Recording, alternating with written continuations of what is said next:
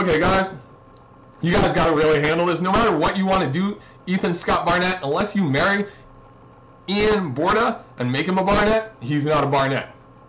In the eyes of the Barnetts, there are bastard boys and girls that aren't supposed to be there, and then there are people with names. And if the people with names look at the bastards and go, why the fuck are you here? They're rape slaves and rape babies and fucking rape outs and need to be killed. And that's it. And you're one, Ethan, because you're with the SEALs and the town. So, there you go.